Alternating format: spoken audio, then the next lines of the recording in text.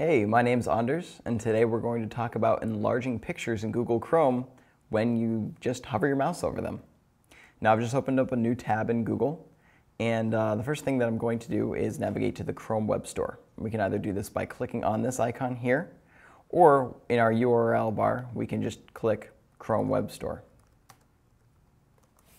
So we're going to go there, and then we're going to search for hover zoom in the search box in the upper left-hand corner of the web store page.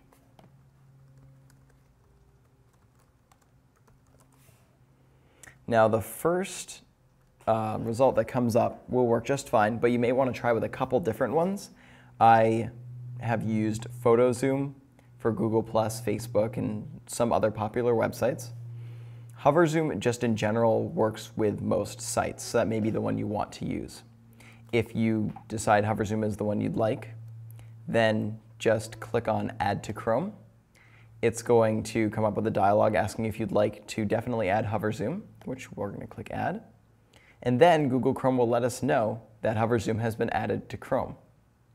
Now, if we're just to go to a simple page such as Google Images, search for something nice like puppies. Now, this usually automatically enlarges photos, but now we actually can see these photos even larger just by mousing over. It pops up right in the middle of our Google Chrome page at a much larger size. So we can click on that, go to the website where it is, I mouse over that picture, and it immediately becomes larger and kind of tracks with my mouse there, which makes everything much easier.